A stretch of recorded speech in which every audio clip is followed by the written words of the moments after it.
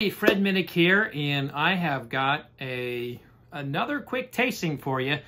The year is starting to pile on, and I'm already behind, probably about 20 whiskeys behind on my tasting. So this is back to the iPhone here, these quick, down and dirty reviews. So I appreciate you tuning in, even though there's no highfalutin production behind this. But you will get my opinion on a new whiskey that is a Green River. So this is a Green River Kentucky straight bourbon whiskey. Now this is actually getting released tomorrow, and I'm getting a preview of it. Now Green River is a former famous distillery, and they are resurrecting the label. I've got a story in the description to tell you more about that. But one of the big things about Green River is that it's the Owensboro facility it's at. It's the former O.Z. Tyler facility. Now this is where Terry Bradshaw's getting his whiskey made. Charles Woodson's going to start getting his whiskey made there, and they also have the brand Wilhorse. But what they used to do is they used to use rapid aging. They used to be they used to focus on like their rapid aging technique through terresentia. That was abandoned. So they no longer do that. And Jacob Call, who he's got distilling in his genes, he's a very, very good distiller. So now what's coming out of Green River has not been touched with the terresentia process. So you're looking at pure bourbon here from Green River, their first release. You get that nice little cork right there. And I just love the bottle. It's got, you'll see close-ups of this. Since it's an iPhone, not going to get the best shot, but you can take a look at that. Just a beautiful bottle. Really, really one of my favorite bottles that I have seen come out. And it's just absolutely beautiful. So, bottles aside, that doesn't mean a whole lot.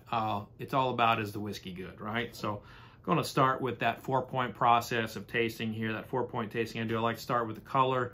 Of course, with bourbon, it always has to go into a new charred oak container, and the color can be an indication of its time in the barrel. And so what we have here, we have a really, really good looking color there. Nice clarity. You can see that there's just, there's some oils, still in there. And it smells great. This smells great. This reminds me of a cinnamon roll. So we get a fresh cinnamon roll, maybe even out of Cinnabon in the mall. Which who's had cinnamon bun in a mall in a while? Then put that in the comments. I think that's very interesting. Have you had Cinnabon in a mall or an airport lately? I always smell them. I always smell them walking by, but I actually have never stopped at a Cinnabon and buy one. I just kind of feel like I'll gain, look, I don't need to gain any more weight. I feel like if I buy something from Cinnabon, it's just going to go straight to my hips. I don't need that. Okay. So there's like a tobacco note here too, like a burning tobacco. So this is like pipe tobacco being smoked. And cinnamon roll. I mean, that's a pretty good start to the nose.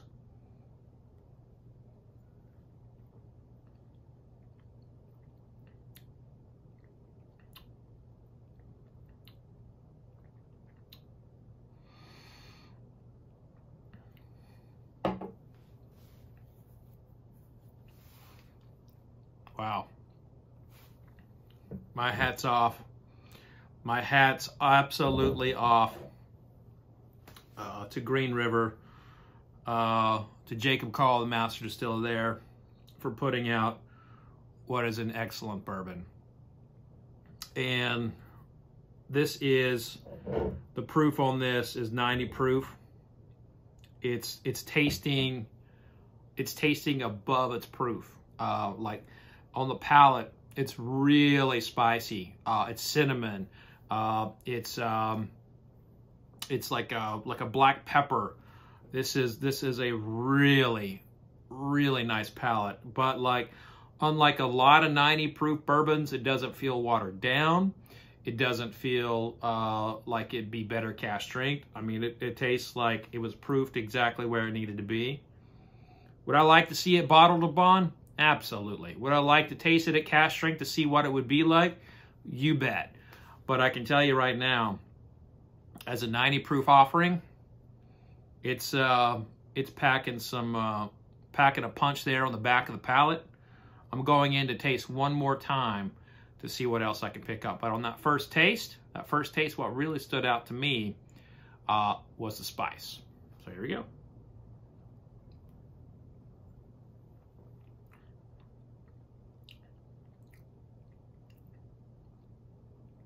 That spice is still very prominent. There's a little bit of like tapioca pudding here. There's like chewing on straw. You know, if anyone who'd ever baled hay or put hay up on a truck or laid hay down or straw down to bed horses or whatever, you no doubt at some point put a little piece of straw in your mouth and chewed on it. It's got that little bit of a note, and that's not too far off from the kind of like the tree of what things taste like from pipe tobacco. So I smelled some pipe tobacco on the nose, and then I'm tasting some, like, you know, chewing on straw on the palate. But this is excellent for a release. Just this is great for a release, for a first release from Green River. I'm going to see now what the finish is.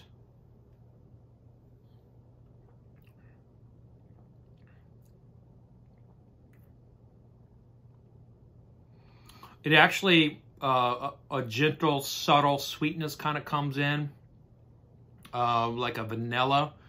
Like a vanilla just kind of opens up like a vanilla icing on the tip of the palate, and it finishes with that. And if I had one really major critique of this one, it's that the finish is not as long as the nose suggested it would be, or as the first initial moments of the palate said it could be. So the finish is a little bit not as long as I'd like it to see. But right now it's about a short to medium finish. It's somewhere in between there. But for Green River, for like their kind of resurrection of their distillery, the bringing back the Green River name to Jacob Call. I mean, this is a great product to put out, and cheers to you all for that. But I will say, you know, to everybody who's out there looking for something different, something new, you know, this is going to be in the same conversation as, you know, any new product coming out right now. I do think that you should get this. It's a little bit historic, but it's also a bottle that it's pretty, and the whiskey tastes pretty good. So good luck hunting it. I know it comes out tomorrow in Owensboro, so I've got a link in the bio to tell you, you know, a link to their distillery if you want to go out there and hunt it. I may or may not be there. I should be there because there's barbecue. You call me with barbecue, I'm gonna show up. But just to give you some idea of like how big of a deal this is, like in years past, stuff coming from that facility has not done as well for me in blind tastings, and this is why you never give up tasting on a distillery. This is why you never give up on a distiller, is because people get better, processes get better, and the tasting of this Green River right here is an example of a master distiller, you know, continuing their craft to the point where they can put out something that will probably beat, you know, the likes of Woodford Reserve, be competitive with like Knob Creek, Rare Breed, Wild Turkey 101. It's in that caliber of a bourbon. And so cheers to that, and cheers to Owensboro for reclaiming a little piece of bourbon history. But I appreciate you all tuning in. No ascot today, just in a hoodie. Been working hard to the bone today in my hoodie. Go Pokes. But I appreciate everybody tuning in. If you haven't already, become a subscriber. Click that subscribe button. And more details coming up about things happening this year. Got the Blind Bourbon Tour coming up. Of course, you know about my hot sauce. You know, there's a link to that in the description and in the show notes. But that's going to do it here, folks. Appreciate you tuning in for this iPhone review. Cheers.